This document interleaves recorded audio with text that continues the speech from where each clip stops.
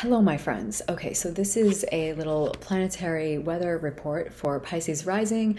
You can listen if you are a Pisces sun or a Pisces moon, but I really recommend people listen to their rising sign because it's just much more accurate. Okay, so this is, oh, where are my notes? Okay, this is for July 21st through 24th, roughly, because there's a lot of stuff kind of happening in that time. And that will be mostly, the overview here is Jupiter having its last hurrah in Pisces in your first house, meeting with Venus and having this kind of party moment. And then we're getting the full moon in Aquarius coming through, and what that means on a bigger picture, especially as far as the last month and then the rest of this year and the rest of next year. I'll just touch a little bit on that. So the planet, so Jupiter is a planet of expansion and luck and abundance and options and possibilities and optimism. So it's like a lot of good stuff, a lot of jovial stuff and more, building things up. And in Pisces, it's like one of his favorite places to be because that is one of his homes. Like the other one is Sagittarius, where he has all of his tools and all of his magic is at his fingertips, where he can do his Jupiter stuff like so perfectly and bring that out very easily. And he is in retrograde, going backward right now as planets do, and he's going to next week actually retrograde back into Aquarius. And Aquarius is not exactly like his favorite place. It's more like if you were at your home and you had everything you needed and you went to an Airbnb and it wasn't like the best, but it wasn't like the worst. It was like, I'm here, it's cool, it's not my vibe, but it has everything I need, and you know, there's a nice bed, there's Wi-Fi, whatever. He's just doing his thing, but it's not as like I have everything and I can just, you know, I'm shining on my stage. It's more like I'm making it work over here. So we'll talk about that a little bit more next week, but right now I want to focus on Jupiter and Pisces having this last moment of a pleasurable kind of harmonious meeting with Venus. And Venus is the planet of love, of harmony, of bringing things together, bringing people together, romance, beauty, how we find beauty and pleasure in the world. And it could also be about money, our values, things that we value. So them coming together in this moment can be about helpful relationships. So Venus, Jupiter in Pisces has been in your first house. So that's your first house of self, identity, your body, your appearance. And probably since Jupiter has gone in there in the past 2 months, you've maybe had a renaissance of self in some way. Maybe you changed your appearance, or maybe added something onto your identity, or like expanded your identity in some way, possibly in a way to deal with compassion, or you know, caring more about you know, those without a voice or something. You know, like Jupiter in Pisces is more like just compassionate, centered on maybe, I don't want to just say service, but just a Pisces idea of like the dreaminess and the faith that like the universe will provide, kind of like let go and let God. There's always more. We're gonna, you know, it's not like as crazy, as amped up as Sagittarius, you know, Jupiter Sagittarius, but Jupiter Pisces is like providing the abundance in places that might be maybe overlooked, or maybe kind of in a dream state way, like it more in a faith-based way or a compassionate-based way, because that's Pisces. Okay, so more on that later. But this first house Jupiter energy should have probably been expanding your world, where you're like, I am taking on this or that identity, expanding your identity, bringing something else into play that wasn't there before. And the Venus energy, she's about to move into Virgo in your 7th house. So that's your place of other, of relationships, of, it's a one-on-one relationship, either romantic or business. So Venus moving into your 7th is great. It's like, oh, wow, okay, I'm getting all this help of love, beauty, you know, money, possibly, a feeling of pleasure, of worth, of values, coming into a place of relationships. This is very good. And they're both of those two planets, from your first sense of self and identity to the sense of other and another person that you're having a one-on-one relationship with, them having this moment, this is Wednesday and Thursday, is like very nice, very amazing, love, beauty, relationships, indulgences, could be luxuries.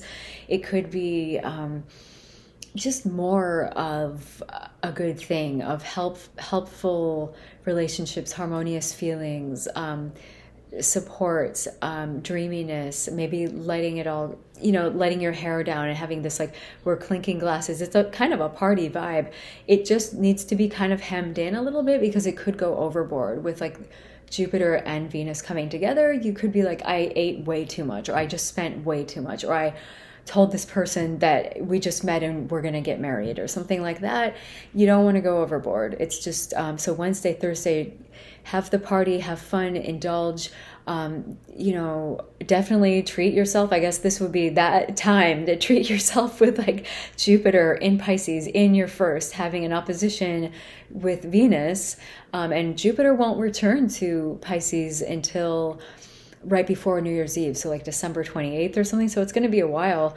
Might as well go all out.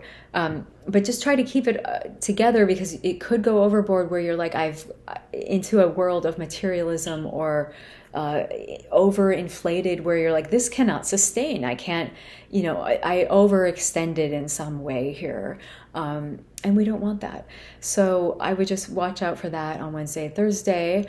Jupiter, Venus having their last, clinking glasses. Then on Friday, we're having the full moon in Aquarius.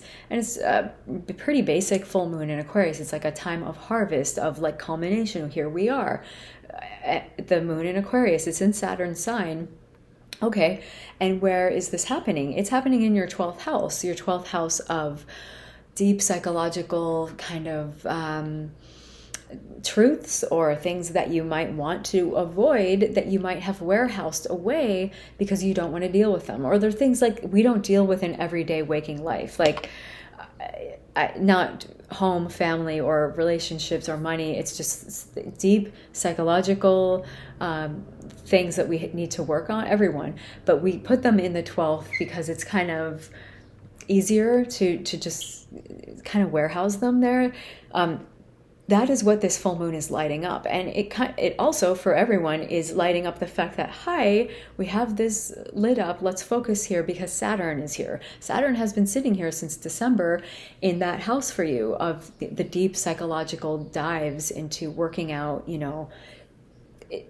is there some way that you could go through this closet of stuff that you don't want to look at, of things that might be self-harming you in some way. So Saturn sitting there is kind of like, yeah, I have been doing this work here. It's a lot of hard work, responsibility, a lot of, maybe an obstruction or a feeling of a lockdown feeling in that 12th house, of just like, nothing can move forward because, why? Because there's this Saturn situation. I don't know what that is, but it's just sort of keeping you locked down there. And it will, and has been, especially this past month, starting from like late June into early July, especially when we've had this the square between Saturn and Uranus heating up, with Mars coming through. So Mars came through in your 6th house of health, healing, service, or hard work you do in the world, possibly pets, people who you work under you. That got kicked up, agitating definitely the 12th house of the self undoing and the psyche, and like, why do I have to warehouse this stuff here? We have to look at it. And then the Uranus place where it's in the 3rd of your siblings, your neighborhood, your neighbors, what you do every day, your like little route that you take, things that you routine things that happen all the time, and communication, that all of those areas have been kicked up, especially this month. And they will continue to remain on the menu, sort of. That 12th house of psyche and the 3rd house of siblings or neighbors, that's on the menu now. It's on the menu for the rest of the year and into next year. So it's kind of important that we don't just like look at the 12th house and say, yeah, I have to kind of deal with Saturn. It's just part of a bigger situation here that we have to look at. But the good news is that Saturn is not going to be alone there now. Now, starting next week, and I'll get into this later next week, when Jupiter moves out of Pisces and moves back into Aquarius, he's going to be moving into that 12th house, going from your first of identity and just taking a break for a little bit. He'll return for, New Year's Eve onto next year, but it has to go back into that 12th house and kind of roll up his sleeves and get in there and help. But it's good because like that energy is helping Saturn, because Saturn is just like, these are all the reasons why this is not working, or hard to make this happen, or a wall or something. Red tape. Jupiter moving in there is not like, hey, I'm so happy to be here and this is like the best place for me, but he will, wherever he goes, bring that optimism of like, okay, we can expand this, let's look at these options, what can we expand on here, what have we not seen that we now can see, like let's take a bigger view of everything. So Jupiter moving in there can really be very helpful for the 12th house, because the 12th house, I bet for the past couple of 2 months, even though your self and your identity has been maybe getting this boon of like more expansion or bigness or more something happening there, that 12th house has been suffering with just Saturn sitting there and like walls and no answers. Jupiter coming in, although it's taking away the juice from the first, it's bringing some juice to the 12th. And we really need to look at that. Everyone does, because that Saturn-Uranus situation will continue throughout the year and into the next, especially when we get eclipses on it also. So that is what I have. Is that what I wanted to talk about? Pisces rising. Yes, we talked about the last hurrah. That is great. Don't go overboard. The full moon highlighting the stuff that needs to happen in the 12th, and Jupiter moving back into that 12th to do more heavy lifting, but putting some happiness on it too. And that is what I have for right now, and I will be back next week with more.